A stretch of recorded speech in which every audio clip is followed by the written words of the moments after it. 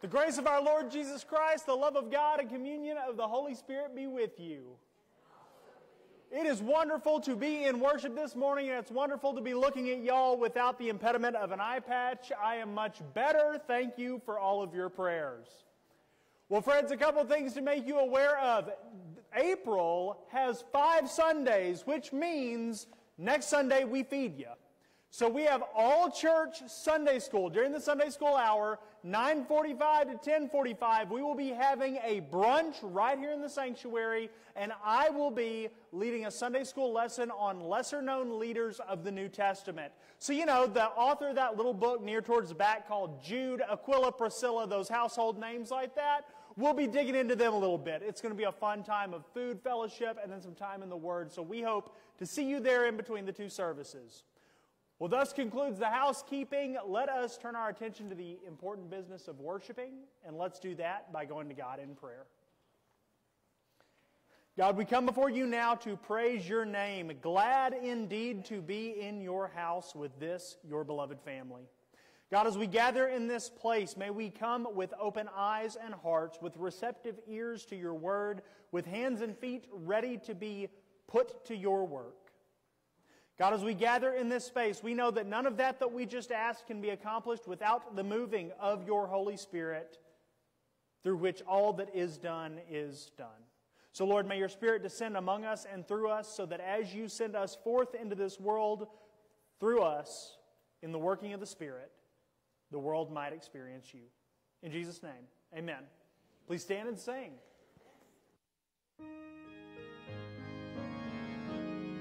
Here we are, because he lives.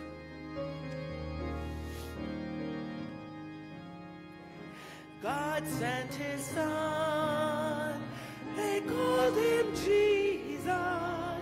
He came to love and forgive. He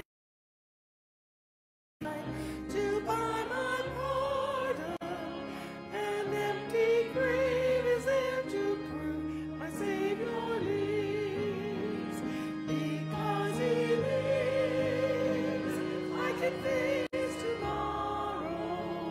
Because he lives, all fear is gone.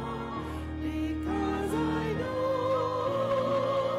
he holds the future, and life is worth the living just because he lives.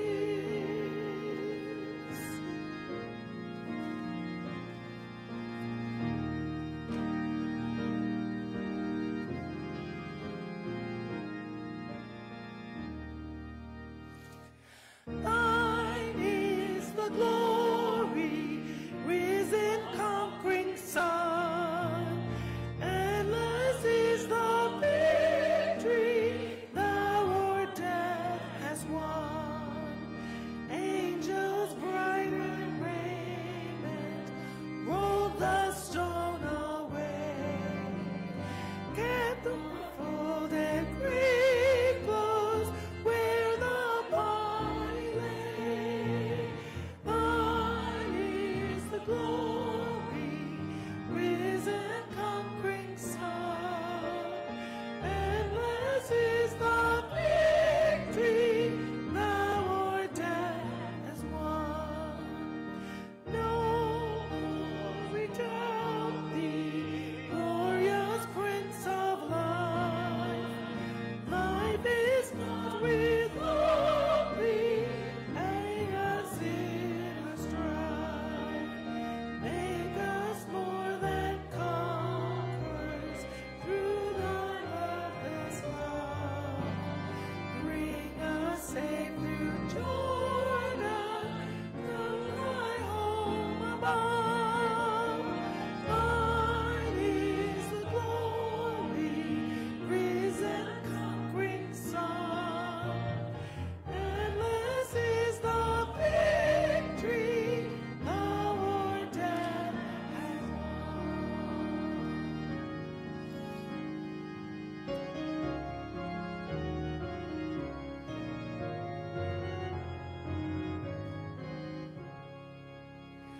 Thou didst leave thy throne and thy kingly crown, when thou camest to earth for me.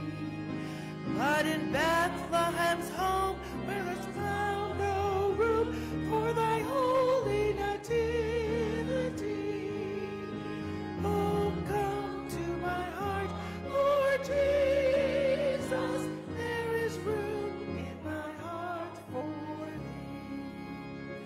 Thou camest, O Lord, with the living word that should set thy people free. But with mocking scorn and with crown of thorn, they bore thee to Calvary. Oh, come to my heart, Lord Jesus, there is room in my heart for thee. When the heavens shall ring and the angels sing at thy coming to victory, let thy voice call me home, saying, yet there is room at my side for thee. My heart shall rejoice, Lord Jesus, when thou comest and callest for me. Please be seated.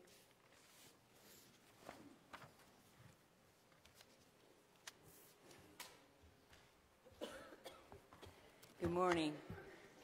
Our scripture for today is from John 21:15 through 25. When they had finished breakfast, Jesus said to Simon Peter, Simon, son of John, do you love me more than these? He said to them, yes, Lord, you know that I love you. Jesus said to him, feed my lambs.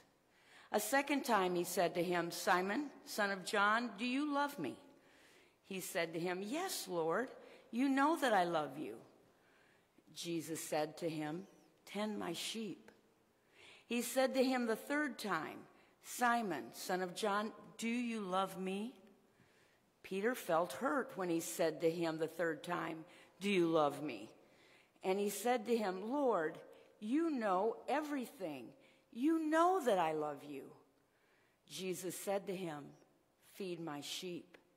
Very truly, I tell you, when you were younger, you used to fasten your own belt and to go wherever you wished. But when you grow old, you will stretch out your hands, and someone else will fasten a belt around you and take you where you do not wish to go. He said this to indicate the kind of death by which he would glorify God. And this he said to him, follow me. Peter turned and saw the disciple whom Jesus loved following them. He was the one who had reclined next to Jesus at the supper and had said, Lord, who is it that is going to betray you? When Peter saw him, he said to Jesus, Lord, what about him? Jesus said to him, if it is my will that he remain until I come, what is that to you? Follow me. So the rumor spread in the community that the disciple would not die. Yet Jesus did not say to him that he would not die, but he said, if it's my will that he remain until I come, what is that to you? This is the disciple who is testifying to these things and has written them, and we know that his testimony is true. But there are also many other things that Jesus did. And if every one of them were written down, I suppose that the world itself could not contain the books that would be written. This is the word of God for the people of God. Thanks be to God.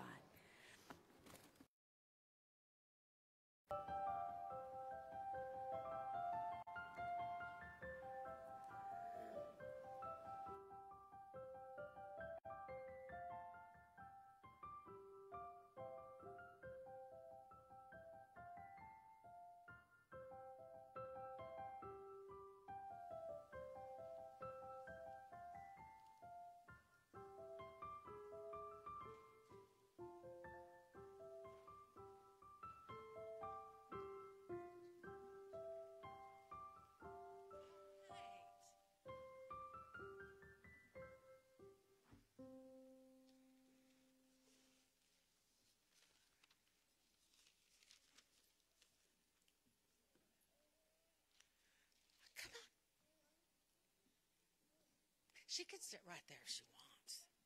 Yeah, she could sit right there if she wants. She's fine. Good morning. How's everybody today? Good. Today we're going to talk about a man named Simon Peter.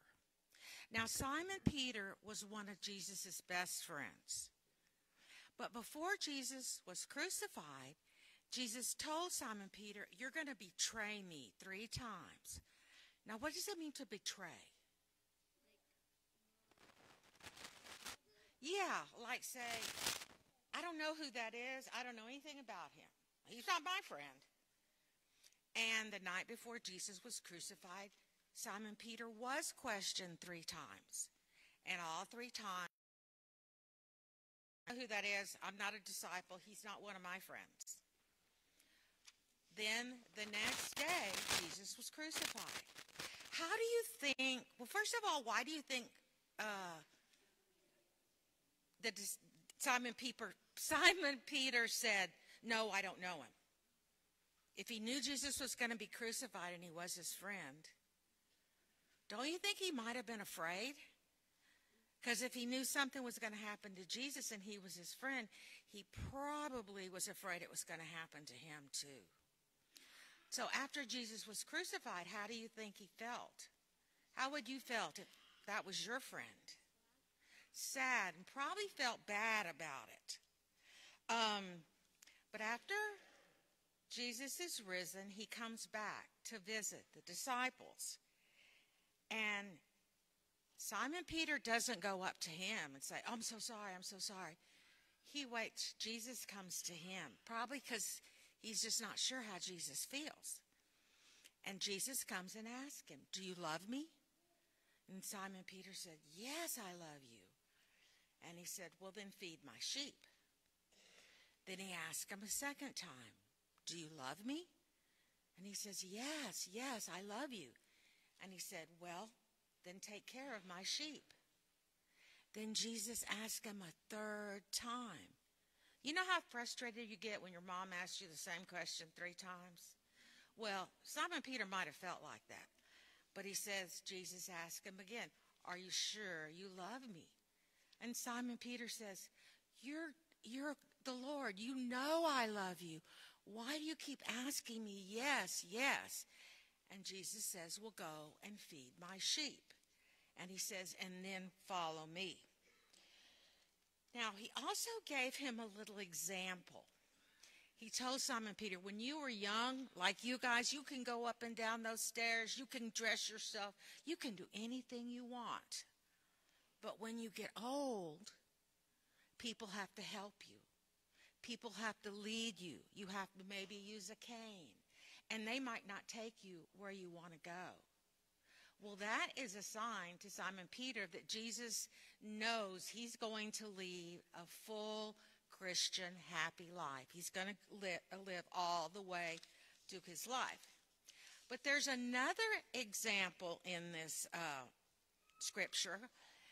He says, Simon Peter says, well, what about the one who is the reason for you being crucified? What about the other one? And Jesus tells him, you don't worry about that.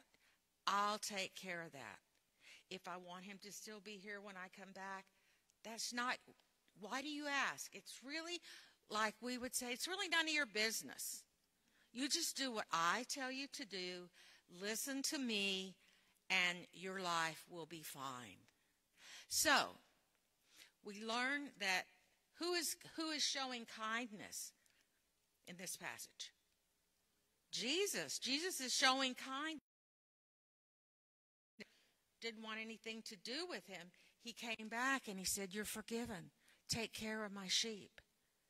And when he asked, well, what about the other guy over there? Like we all have a tendency to do sometime. What's going to happen to him? He said, don't worry about it. That's not your problem. I'll take care of it. And sort of shows that Jesus does not have the bad feelings that Simon Peter would think he would have. Okay? Okay, let's pray. Dear Lord, help us to open our eyes. Help us to be like Simon Peter, not in the way we resign our friendship with Jesus, but in our way of coming back and telling him that we do believe in him, we do trust in him. We didn't ever lose our trust. We just made a mistake. So please be with us today in church.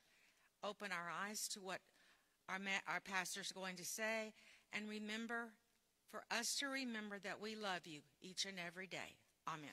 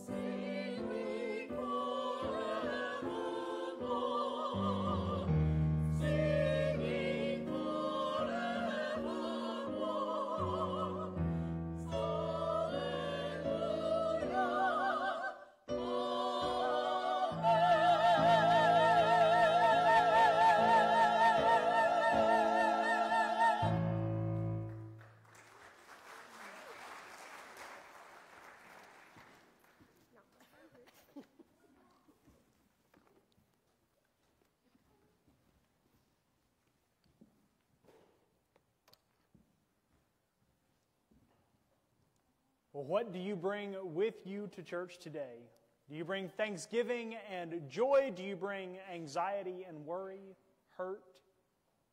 We all bring a lot through these doors with us. None of us comes in as a blank slate, but the good news is we bear our burdens with one another, and we bear each of those to Christ who cares for us even more than we care for ourselves.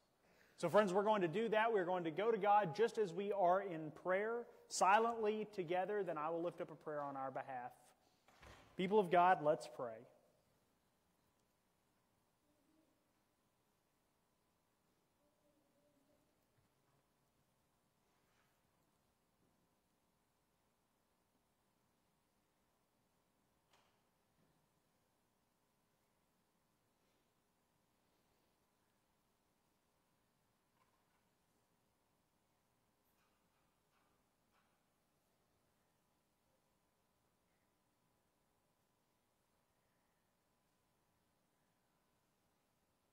Lord God, we gather today, encountering in your word a question: do we love you? Lord, I pray in this space that the answer in all of our hearts would be a resounding yes. That in this time, our eyes would be open to your goodness, to your mercy, to your perfect law and perfect love. And most of all, that we would be moved to love and worship by the grace, the mercy, the restoration that is ours in our Lord Jesus Christ. Lord, we gather here to praise you. We gather to proclaim our love for you. We gather to receive your word, your guidance. But Lord, we gather not as blank slates. We, each one of us, come bringing the issues of life, the issues of health. God, we come just as we are. But just as you are a God who sought out the disciples even when maybe they were straying, you seek us out in the midst of our daily, ordinary lives.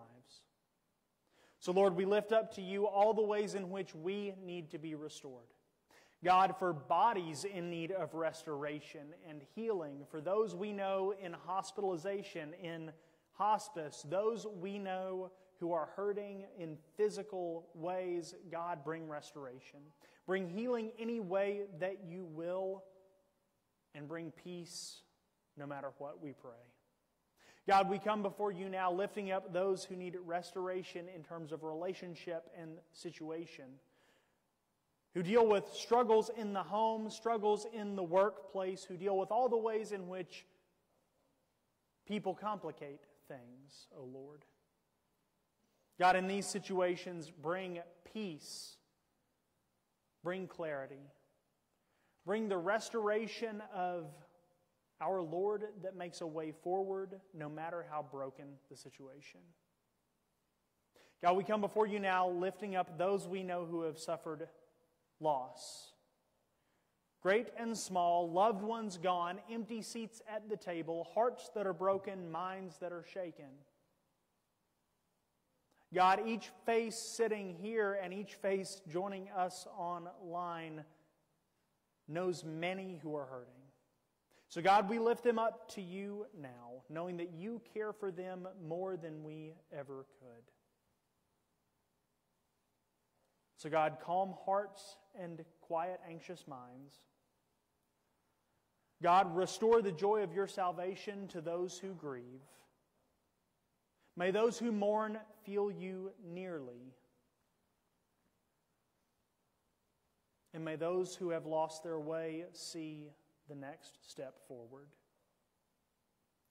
God, we come before you now in need of restoration for our own shortcomings. Some of us sitting here seeing the story of Peter hit close to home. Well aware of the many ways which we have failed you and others, the ways in which we have fallen short. So, Lord, we come before you now confessing those to you. Saying as Peter did, Jesus, you know everything. So, Lord, take the things to which we cling that we need to let go. Restore to us the joy of salvation. Thank you for your grace and your restoration, and help us to move forward, to follow you as you command. In the name of your Son, our Lord Jesus Christ, we pray. Amen.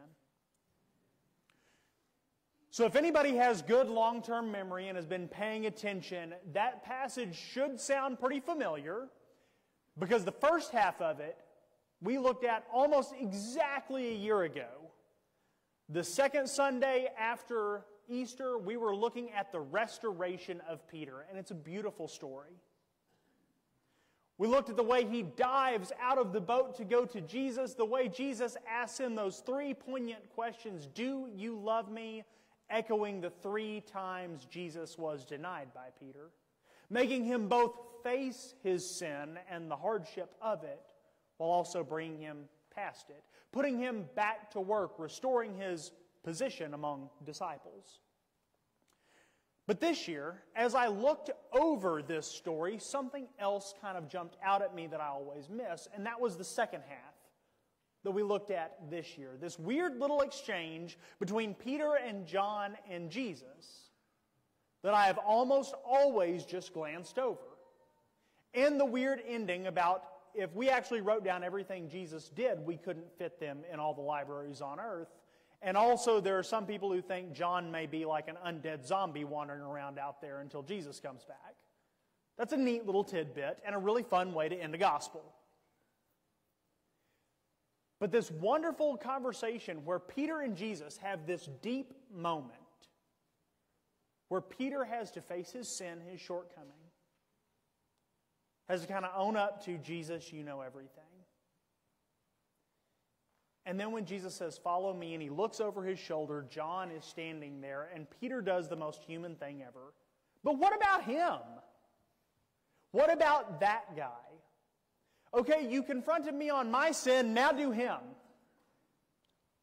And I love Jesus' answer because it's not some parable, super spiritual answer. He literally looks at Peter and goes, what's it to you? What do you care what he's got going on? You follow me.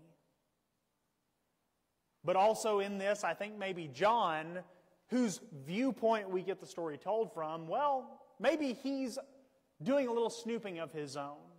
I mean, after all, why is he getting so close that he can overhear this conversation? Why is he trying to creep up on Jesus and Peter's very intimate moment? And then also, why, out of the four Gospels, is he the only one who seems to have heard this, recorded it, or make it noteworthy?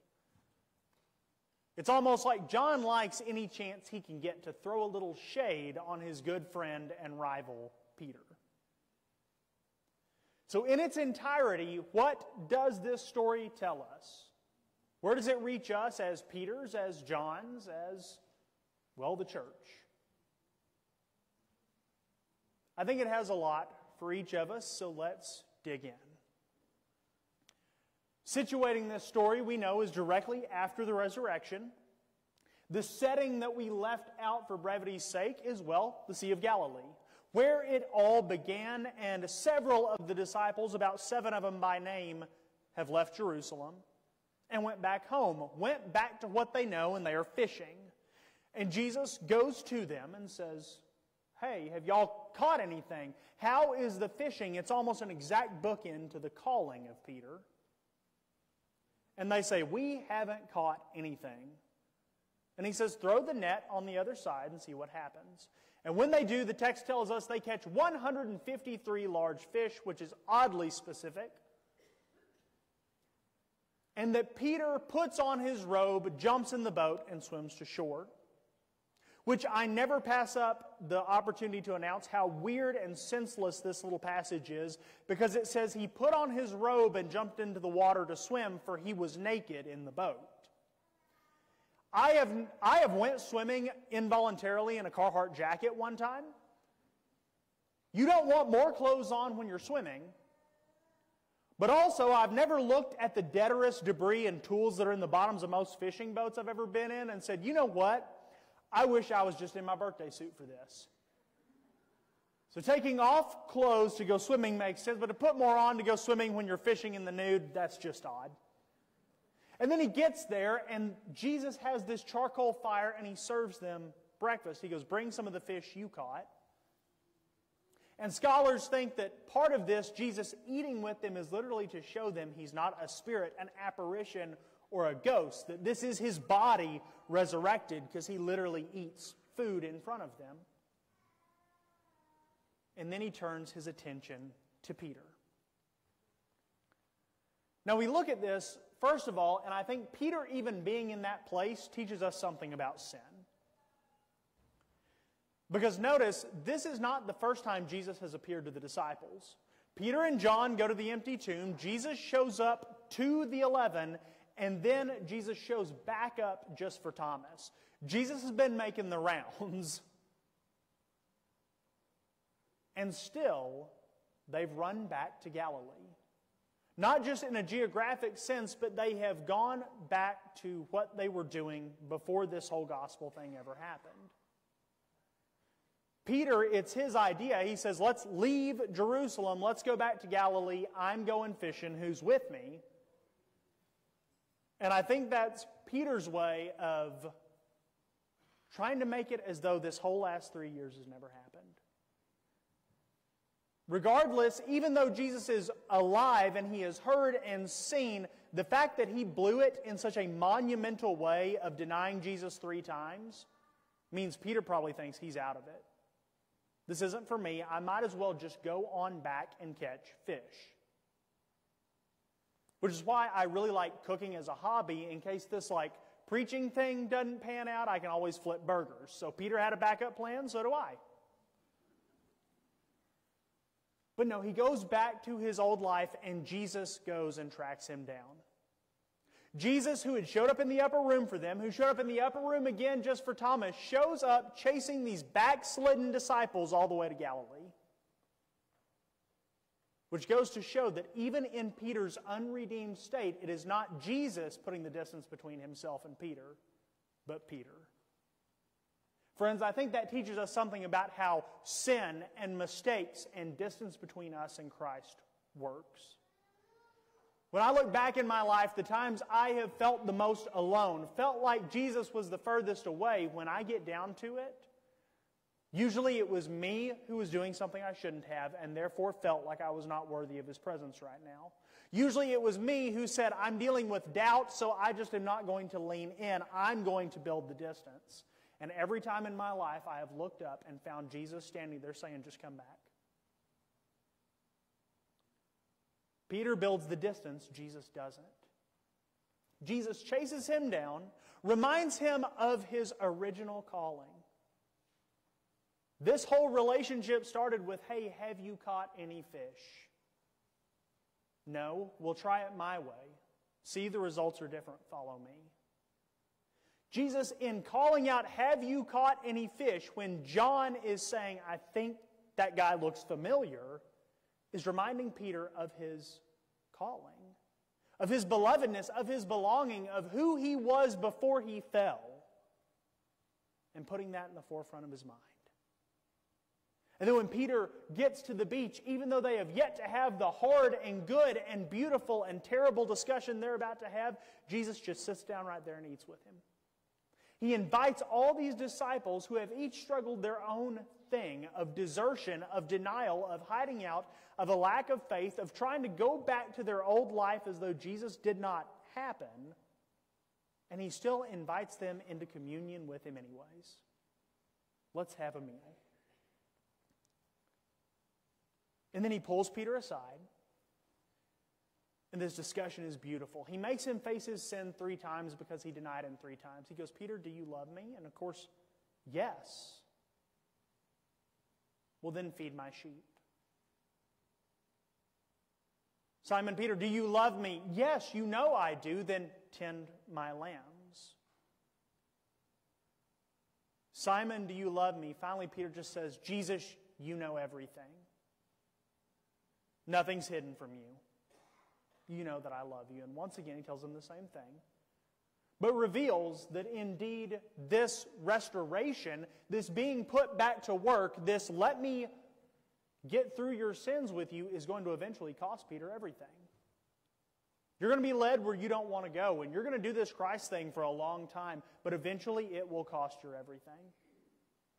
And it does. Peter is the one to start the very first church in the belly of the beast in Rome, and he will lose his life for it. And the conversation is weird but beautiful in that Jesus asks him not, can you do this? Not, are you strong enough? He asks him, do you love me? Which I think is a fantastic kind of way of putting this redemption process. Because think about it. Every time Peter failed Jesus, he was trying to rely on himself. It was always Peter's need for self-sufficiency, or his illusion of self-sufficiency, that caused the problem. When Jesus told him, get thee behind me, Satan, it was because he said, oh no, I know the gospel can't work like you're telling me, Jesus. He was trying to change the gospel with his own intellect. When he told Jesus at the Last Supper, I will never betray you even if I have to die with you, he's saying, Jesus, I think you're wrong about what I'm going to do because I am so strong, so committed, and so courageous, I can do this. Then he told Jesus, I'm going to stay awake in the garden, and we saw how well that went for him. And then when the officers showed up, he thinks, if I can fight hard enough, fight well enough, and stack enough bodies, I can get us out of this. Relying on his own abilities. And where's it gotten him? Nowhere. But what is his comeback going to be based on? Do you love me? He will go forth living not in his own abilities, not trying to regain his own confidence, competence, and courage, but simply trying to prove to the Lord that he failed, that yes, indeed, I love you, and I'll prove it by feeding your lambs. And that's a whole different Peter walking away from there, relying on showing his love to his Lord, rather than trying to prove that he is something. Because this Peter is going to go testify to the very court that put Jesus to death and leave them stumped. This very Peter will be walking with John, and a man will say, give me gold. And he goes, I have nothing, but get up and walk. You were lame, now you're healed. That's a very different Peter. This Peter will spread the gospel to Samaria. He will spread it to Rome. He will be the first to speak to Gentiles and Jews alike, to prove his love by feeding the sheep. What a difference that makes. And that's the big picture, this restoration, this redemptive arc for Peter. And it teaches us all the stuff it should teach us, right? As disciples, failure's not final. Jesus knew Peter was going to mess up, and he didn't fire him before it began. Your mistakes, your sins, and mine too have never taken Jesus by surprise. And that's good news. And Jesus can address every single one of them and give you a future in spite of your failure. That's good news too. But whereas Peter would have probably just liked for Jesus to wave a hand and fast forward through that really tough conversation, Jesus didn't. Peter had to face his shortcomings. He had to face the consequences of what he said. He had to have it put in front of him. Because a lot of times we would like to say, because I'm a new creature in Christ, I don't have to deal with those old temptations, those old labels, that baggage, the consequences of what I did. That's not this story. Failure is never final, but you do have to face your failure. And then also, this shows us that he had an uncertain future that was completely up to Jesus and his sovereign will to say, this is how you're going to bring me glory. Follow me. And it teaches us all of that thing about redemption and about sin and all of that, but then we get the weird part, where Jesus is telling him how his life is going to end up, and Peter looks over his shoulder and sees John, his constant rival and probably most scholars think best friend, John. Because these two are the two together who race to the tomb. These two are together before the Sanhedrin. These two are together when Peter heals the lame man. These two are running buddies according to Acts and John. But they're also rivals. Because if you notice, John is always saying, well, I outran him. I saw and believed, and he barged in. I was sitting there in the boat and said, oh, look, it's the Lord. Peter was just naked and then dove into the water. John will make his buddy look bad every chance he can. And so Peter looks up after this depth of having to confront his sins, confronting redemption, confessing finally, Jesus, I can't do this out of strength. I can only do it out of love, and you know everything, so just fix it. After that kind of confession, he looks up, and there's his rival and his friend who has snuck up so close that he's the only person who actually gets to write this story down. This is the only gospel where this is. And I guarantee you, Peter was like, how long has that punk been standing there, and how much of this did he catch? And he asked Jesus, okay, now do him. It was almost as though Peter was probably thinking, you know what, when I fell asleep in the garden, so did he. When I was hiding out in the upper room, scared of what might happen if I were associated with you, he was right there with me. When I said, let's leave the mission and go back to fishing, he was right along in the boat, so come on. What does he get? And while I've never focused in on that before, it stuck out to me because I love this, because this exchange shows us that humans are humans are humans, and that the disciples are so not extraordinary people. Because here in the midst of Peter having to come face to face with his worst failure, being restored, getting the best news ever that God has got a future for you anyways, but also the hard news of you're not in charge of your future now, he still manages to compare himself to the guy next to him. Don't we as Christians do that? We all know those kids growing up who it seemed like they got away with everything, but every time we did something, we got caught. That's how Peter's feeling right now. We all feel like, man, sometimes the pastor is speaking right to me, but it didn't seem like he was aiming fire over there. I'm really not. I have certain people who are safe to look at, I know, and so I just do that. I'm really never singling out anybody. I only ever preach at my own sin, not yours, don't worry. But that feeling of, yeah, but what about them, was kind of getting in the way of Peter seeing, but man, look at the big picture. Jesus chased you down in the midst of your unrepentantness, drew you to repentance, restored you, and said, go to work. You got the best news ever, and you can't see it because you're focused on, am I getting a fair deal in comparison to John? And Jesus' response, I love that human attitude response. What's it to you? What do you mean, what about him? That's none of your business. Because yes, friends, we are called to do this discipleship life in community, 100%. We are called to be disciples together. I do not like the idea of lone wolf Christians out there because I think you'll get eaten in the wild if you don't have a herd. But that said, when it comes to our actions and when Christ holds stuff up in front of us and has to address our sin, our problems, and move us through it to a new chapter, that's between us and Him. That's for us alone. And what He's doing in anybody else's life is none of my business right then. But I think that statement, what's it to you, cuts both ways. Because as John is kind of creeping down the beach, listening, I'm sure he's either trying to, one, make this about himself, because John makes every conversation link back to John somehow, or he's wanting to hear Peter get his comeuppance.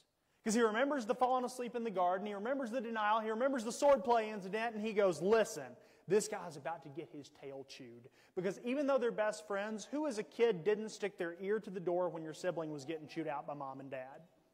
I wouldn't know because I'm an only child, but so I hear. No, he's there because he wants to see Peter get it. Or he wants to see if he's messed up and he restores him, what am I going to get as a blessing? Because if he gets redemption, surely I get more. And I love this story because as I dug into this last part, Peter comparing and John wanting to nose in and figure out what's going on, I looked at this story and I went, by golly, there we are. Because look, there is a group of disciples and Jesus shows up, and in that moment they know, one, the resurrection is true, two, He wants close community with us, and three, He wants us to go to work for Him. That is a good descriptor of what we strive to be as a church. Also within this, do we definitely have Peters? Absolutely. I've been Peter plenty of times where I have felt like I blew it. I have put distance between me and Christ. I have tried to run, go back to acting and believing and thinking like this whole gospel thing never happened, and He chased me down anyways, made me face my sins and said, you've got a future yet, child. And I don't think I'm the only one. But then I've also caught myself going, yeah, but what about them? And I've also been John, who was more focused on how a buddy messed up and what they're getting punished for than where is Jesus calling me? Because look at it, this whole group of disciples knows that the resurrection is true, that Jesus wants to have communion with them, Literally, they get an unexpected blessing of fish. That means their church budget is looking good, and Jesus cooked them breakfast. They just had a potluck. If the disciples in this moment were a church, they're having a real good Sunday. And still, they're like, yeah, but what's Peter doing? Still, with everything going so well, with everything that is amazing right there, they miss it because John is focusing on the drama rather than the presence of the Lord and the mission he's being called to. And friends, as a church, there will always be a pot to stir. There will always be something to talk about. There will always be a did you hear, did you see, did you know? And if we're careful, or not careful, we can find ourselves slipping down the beach when Jesus is working on somebody, only to find we are missing that He is in our midst, He has provided for our needs, and He has deputized us to go forward on His behalf. So how do you get here today? Are you still wet from diving in the water to get back to Jesus? Have you found yourself feeling like maybe there's some distance between you and Him, or do you feel like maybe you're pretty good right now, but you've had a harsh look at those around you? While each of us has a different situation and a different future, the offer of grace is the same. The offer of belonging is the same. And the offer to be part of the family of disciples is the same. Because whether you're a John or whether you're a Peter or whether you're one of these dudes in between, the offer to grace is just as undeserved. The redemption is just as unwarranted. And the opportunity to serve is just as beautiful. Amen.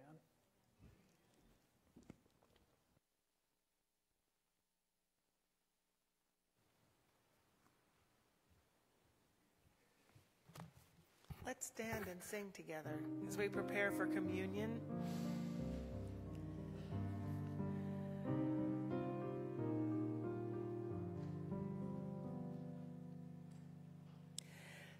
Lift up your hearts unto the Lord. Lift up your hearts unto the Lord. Sing hallelujah, sing hallelujah. Lift up your hearts unto the Lord. Now you all sing. Lift up your hearts unto the Lord. Lift up your hearts unto the Lord. Sing hallelujah, sing hallelujah. Lift up your hearts unto the Lord. Now we'll sing verse 3. His resurrection sets us free. His resurrection sets us free. Sing hallelujah, sing hallelujah. His resurrection sets us free.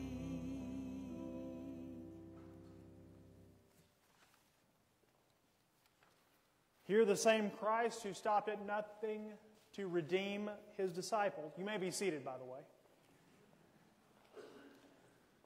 The same disciple that stopped at nothing to redeem Peter, who had gone astray, meets us at this table, offering each of us redemption and calling us to remember what He did to get it. We remember how our Lord Jesus Christ, on the night in which He was to be betrayed, took bread and broke it and said, "This is my body broken for you. Take and eat this in remembrance of me." In the same way, He also took the cup after supper and said, "This cup is a new covenant in my blood, poured out for the forgiveness of your sins. Take, drink in remembrance of me." Sisters and brothers, every time we eat this bread and drink this cup, we proclaim His life, death, and resurrection until He comes again. Let's pray. Lord, continue to be with us daily as we remember the pain and suffering of the cross. and the glory of the resurrection. Help us to believe and to continue with the glory of your will. We ask you to support our thoughts and prayers as we study and remember the glory of that time. Let's please pray our Lord's Prayer, saying, Our Father, who art in heaven, hallowed be thy name. Thy kingdom come, thy will be done, on earth as it is in heaven. Give us this day our daily bread, and forgive us our debts, as we forgive our debtors. And lead us not into temptation, but deliver us from evil. For thine is the kingdom, and the power, and the glory forever. Amen. This table is not a Disciples of Christ table. It is not First Christian Church's table. It is the Lord's table. All who seek him are welcome and encouraged here.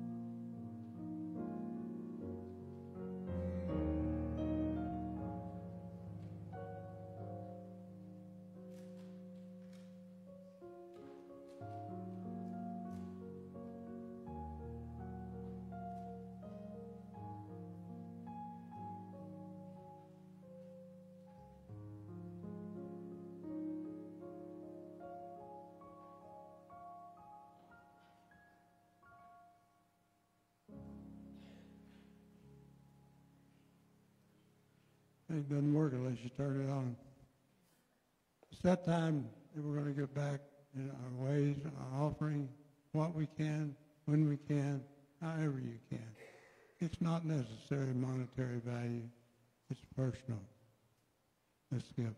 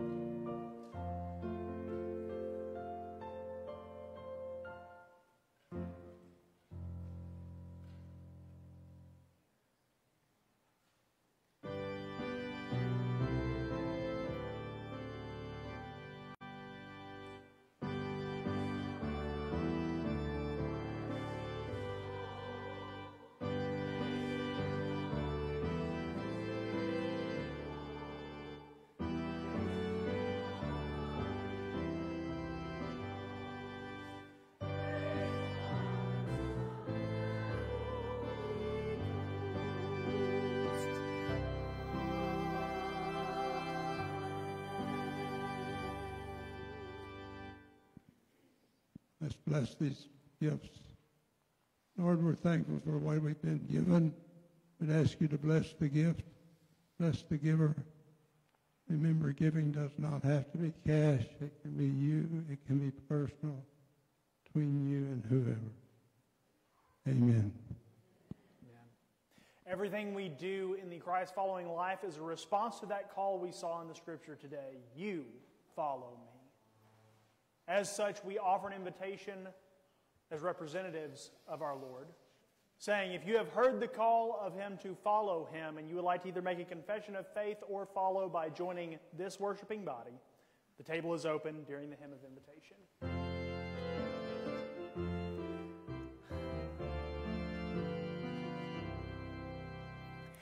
Years I spent in vanity and pride, caring that my Lord was crucified, knowing that it was for me He died at Calvary. Mercy there was great and grace was free, multiplied to me. There my burden so found liberty at Calvary. Now I give to Jesus everything. Now I gladly own Him as my King. Now my raptured soul can only sing of Calvary. Mercy there was great and grace was free. Pardon there was multiplied to me. There my burden soul found liberty at Calvary.